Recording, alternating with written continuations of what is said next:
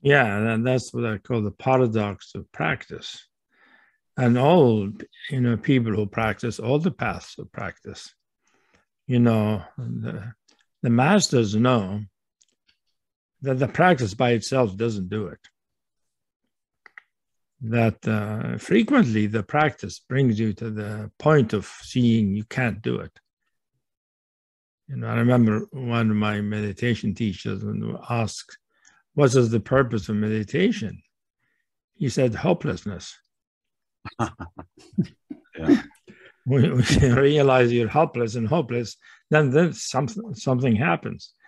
Because the method is not exactly what the method is way of approaching it until it exhausts itself. And then you stop. You really come to a place where you don't try to go anywhere. You give up without it being a despondency. You give up by recognizing our objective helplessness, the helplessness of the individual mind to actually penetrate reality.